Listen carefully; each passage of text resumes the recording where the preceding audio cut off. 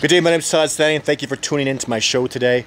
It's Sasquatch Sunday, and I'm going to go into something that a lot of people have been talking to me about, and I don't think people are really getting it and understanding the level of dominance I've experienced when out doing Sasquatch research. It's hard to believe how significantly I've been dominated. And just as an example, what we're going to talk about today is video 2, where people have told me. So video 2 is where you see a Sasquatch stand up and squat back or crunch back down, and many people have told me, well, that would have been a perfect opportunity for you to shoot one. If I'd have shot that Sasquatch, I wouldn't be here right now, and my colleagues who were there that day wouldn't be here right now. We would have not survived that. And I can absolutely prove that to you today by going through the whole scenario. No, not the whole scenario. The whole scenario about everything that happened, the time, the planning, what happened that day, what happened after, all the things that happened. It's actually a 120-minute documentary. Just to see what happened on that one day, the preparation, the timing, and everything that we had to do. The weather had to be perfect. The wind had to be moving in the right direction. Everything fell into place, and we failed dozens of times before we had this tremendous success. So just going into everything would be way too much. I'm going to go into the superficial microcosm of the moment and skip most of the details. I'm just going to get into the meat of it. We're going to do all that today, and I'm going to blow your mind with how spectacular and amazing Sasquatch really are. All the truth top to bottom for video 2. Let's do it today, right here, right now.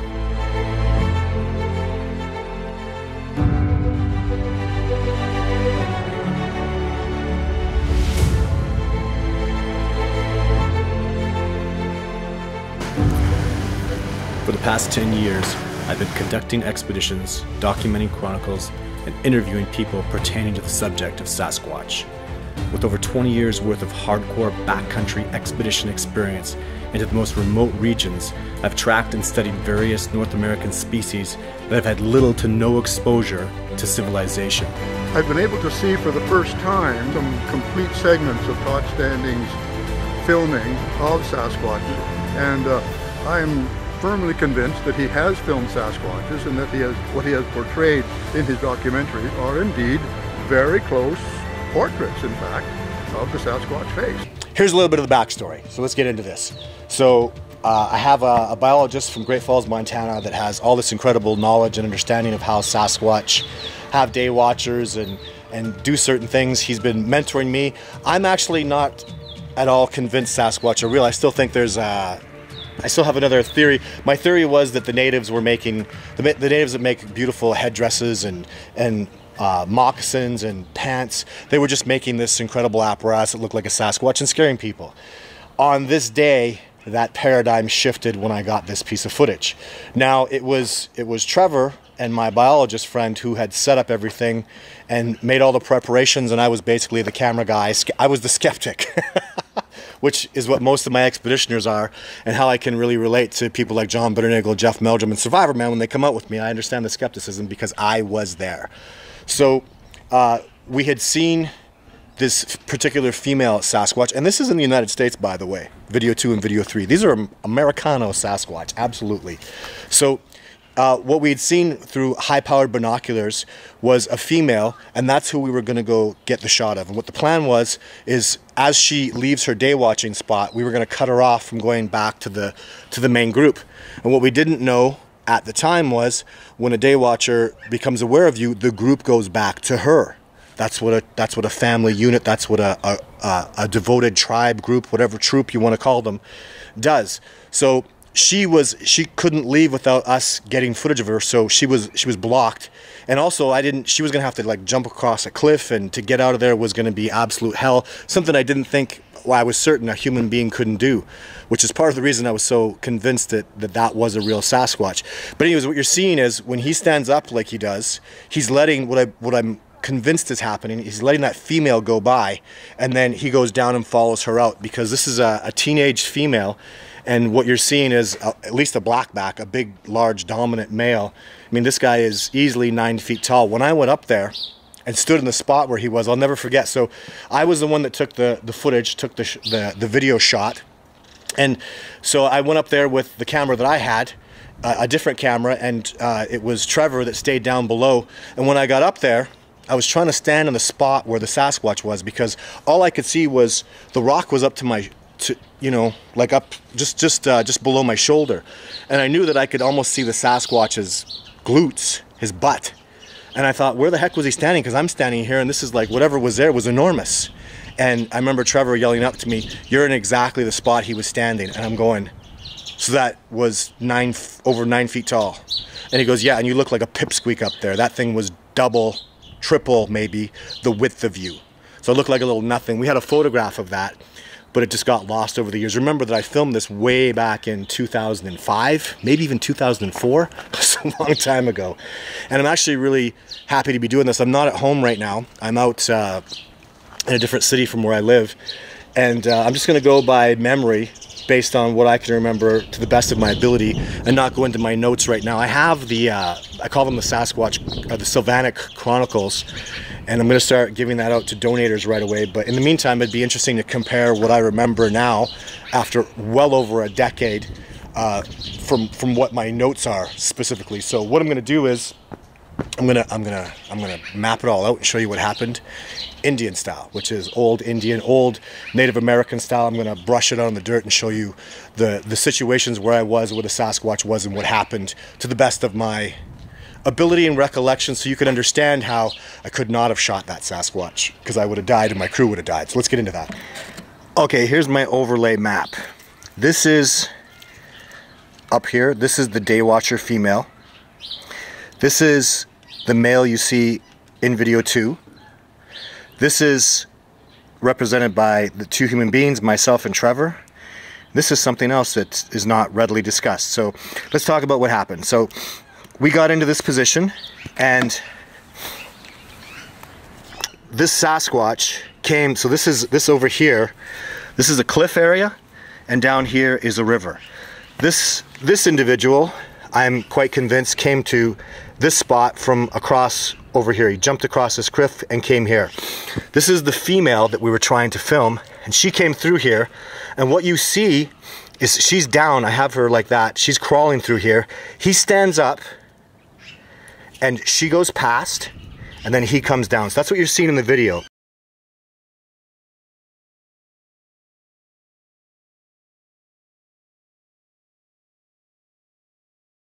I'm right here with my colleague Trevor, and what is not readily known is this right here. Down and below us, I believe there was another Sasquatch there. And what happened was, as he stood up, this individual stood up, Trevor and I turned around, because down by the river here, we heard a giant rock crack, and it got our attention. So as he stood up, we heard a giant clack rock, and this rock broke in half and had dirt on it. And when we looked this way, we looked back up, and these 2 individuals exited in the most impossible way you could ever imagine, going across this cliff. So I went up there and looked around, saw tracks, couldn't believe how large the Sasquatch was, and then I walked over here and realized that no man could do this. This is a whole other story right here about how these Sasquatch crossed here. So I'm up here going, what in the heck? So I come back down where Trevor is.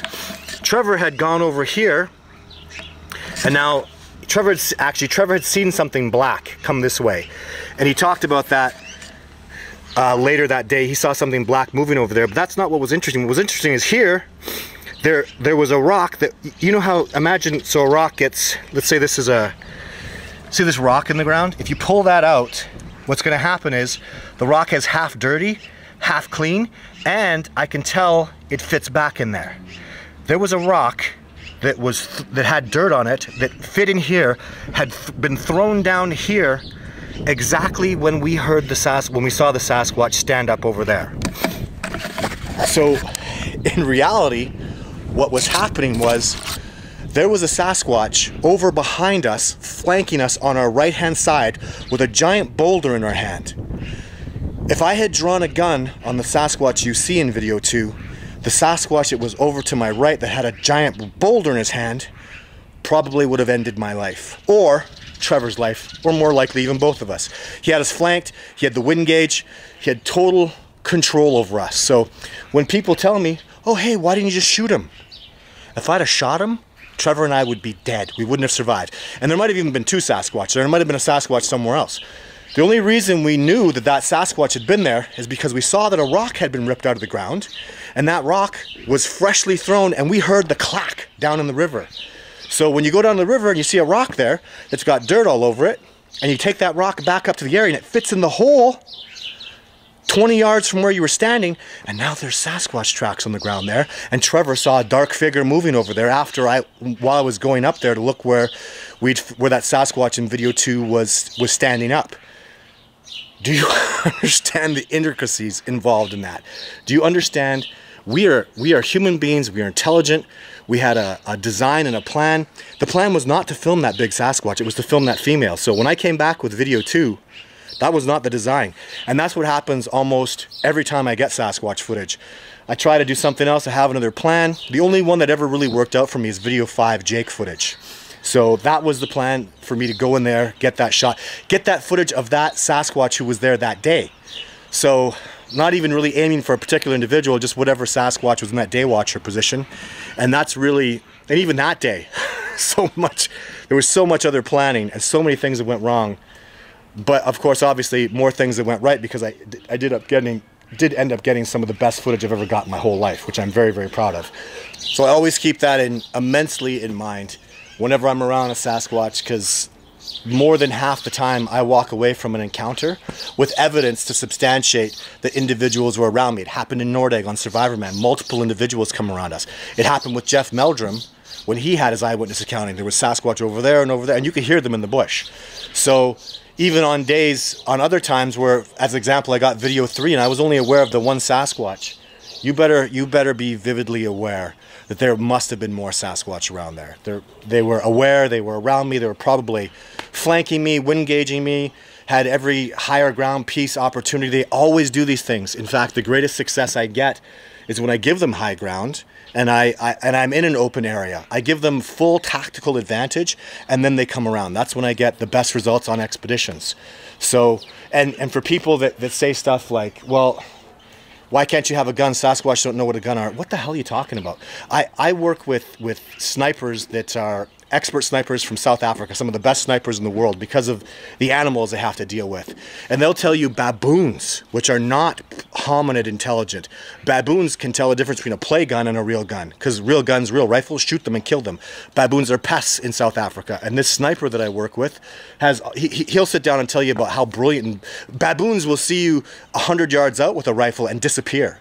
They'll see you 100 yards out with a little play gun. They don't care. They know the difference.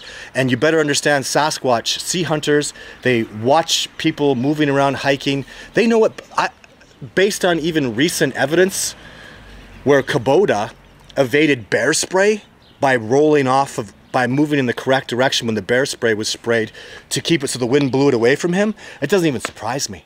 It doesn't. Every time I go out, even you have to understand that there's all these networks that are always chasing me around to do Bigfoot shows, and they want me to write a dialogue for it. And my answer is always, I'll go write a dialogue and I'll plan to do something, but the masters of the wilderness, which is who Sasquatch are, they're going to write the story. And fortunately, they're so brilliant, they're so entertaining, that they'll do things I could never have thought of. And it always turns out that way. When I have something happen, some kind of encounter, I always come back on expedition or with Survivor Man, and I just smile and go, you see how they own you? They just own you like you never have any idea. And how many times have I caught evidence of them just being around? Like the footprints that we saw when I was in Nordegg. Somebody saw a dark figure 150 yards away. We went there and we saw these indentations of a Sasquatch that had been standing there probably staring at us day in and day out for maybe 2 or 3 days that we were there, just staring at us. And you could see in the spot where he was in that position, because where his feet are, you could put your feet in that spot. And when you were there and you propped up to be, let's say, 9 feet tall, you had this perfect vantage point where literally his eyes would have just seen through the trees and had a perfect view of us, and we never would have seen him in a million years. And that's what they do. Trees are blankets of protection. They don't like open spaces. They evade easily. We are afraid to go into the bush and afraid to go into nature, and we fear that stuff. And that's their blanket. That's their safety net. That's how they survive and evade so easily. And it just makes so much sense to me. And when I hear these preposterous little tidbits of, oh, you should have shot him, oh, you could have shot him that day, oh, this could have happened, oh, you could have hit him with a tranq dart. Let me see. I tell you something, if I would have hit that Sasquatch with it, let's say there was no other Sasquatch around, and I had the perfect ability to gently shoot one with a tranq dart. First of all, I have no idea. I would have been there to shoot a tranq dart at a female that was probably around 600 pounds.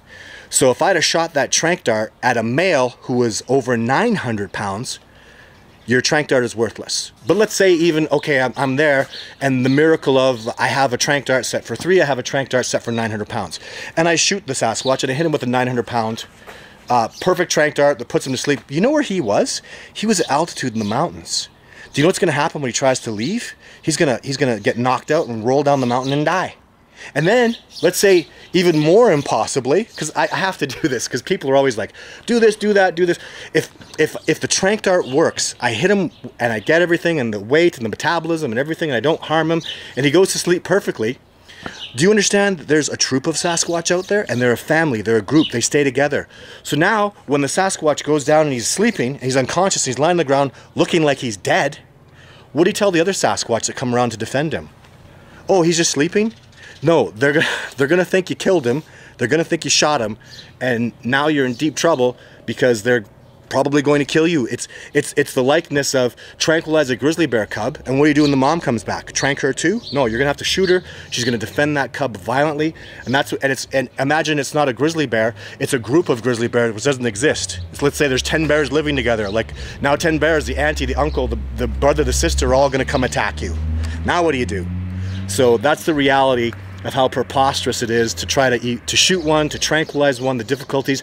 Believe me, I explore all these possibilities. They really matter to me, and the whole frivolous theory and all the preposterousness of all these, you know, tranq one, shoot one, do this, it doesn't work, guys. It's not gonna work. So we cannot make this discovery that way. We cannot do it even to remain ethical and do things that are appropriate. It can't be done that way. This is, I'd love to hear your comments. I'd love to hear your ideas down below, but you know, try to keep in mind the difference between theory and practice, and it's a huge difference. So thank you very much for tuning into my Sasquatch Sunday videos.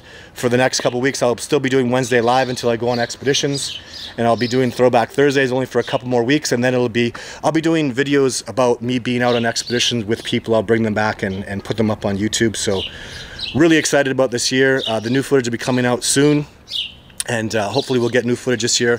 I'm very excited about all the new expeditions coming out. Thank you very much for your time. Stay tuned for more amazing, incredible Sasquatch content. Take care of yourselves.